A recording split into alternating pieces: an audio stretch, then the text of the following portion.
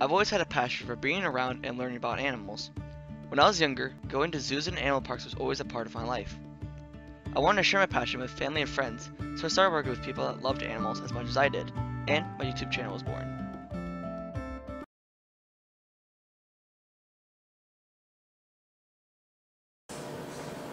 Welcome back to my animal education series. Today I'm here with Katie at Zoo America. Hello. Hi. What do we have here? This is an Arizona Mountain Kingsnake who's trying to get warm in my sweatshirt. But he's still a pretty young snake. His name is Zorro. And he's 2 years old and still fairly small. But he is not a venomous snake, but he is a mimic of venomous snake, which means he wants to look like a coral snake, but we know that he's not because he has white touching black instead of yellow touching red. So I don't know if you've heard the old rhyme. I believe it is, if yellow touches black, he's a friend of Jack. If yellow touches red, you're a dead fellow. I believe that might be. But something along those lines. Yeah.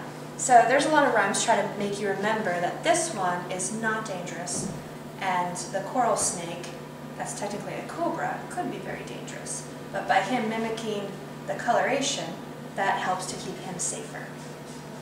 I saw when you're first bringing him out, he's kind of a wider head to try to fool you a little bit more. Yes, if you look directly at him, he does have more of, please don't bite me, more of a diamond head.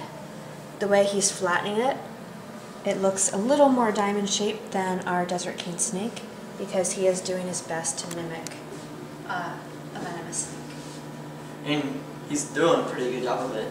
Yes, and you'll notice that this snake is a lot more wiggly and not quite as comfortable as that desert king snake was. And we have another Arizona Mountain Kingsnake that is also he's much bigger, but also kind of jerky in his behaviors like this, which it's kind of their nature. They never really become tame. So that's one way that they are a little different. Will this snake be an education animal, or will it go on display? Yes, he is an education animal, and they will keep working with him to get him calmer. The other one we have won't even allow me to do this. So you can tell that it has him worked with. He just needs a little more time. Really, with any animal, just have to take time and effort into it, and then they'll eventually either at least tolerate you enough to get through a well program. Yes, and he's doing just fine. You're just trying to get him to sleep into a warm spot. Yeah, that's what they want to be at. Warm spot, lots of mice. Although he eats a very small mouse. He'll eat a pinky-sized mouse right now. All of these snakes eat in the wild. In the wild, he could eat almost anything that is smaller than him because he is a king snake, so he could eat a small venomous snake if he wanted to. But he's going to be more apt to eat the smallest rodents, so the baby rodents right out of the nest, and maybe a newborn snake when he's about this size. What kind of predators would want to go after a king snake like this? Other king snakes, for one, so they definitely will try to eat each other. But besides that, you could have a roadrunner potentially eat a king snake, or any kind of hawk. Where are these king snakes usually found? You can find these in similar locations to the desert king snake, so Texas, Arizona, New Mexico, into Mexico. They have a pretty wide range. Anywhere arid and dry, they will be. What other adaptations do they have for surviving in that kind of environment? Well, just like our desert king snake, they are able to withstand the dry because they don't really lose much moisture through their scales.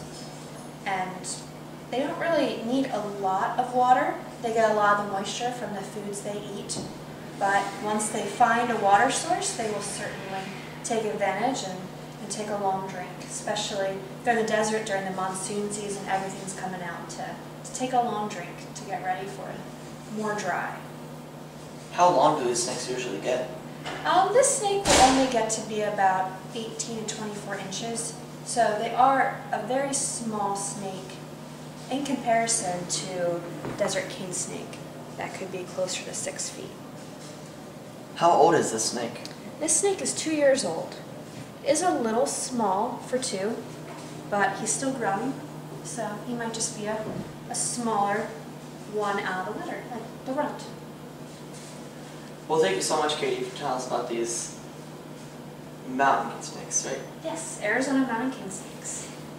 And if you guys enjoyed this week's episode, don't forget to leave a big thumbs up down below, subscribe to my channel, and also don't forget to check out my Instagram @kosher. As always, I'll see you next week.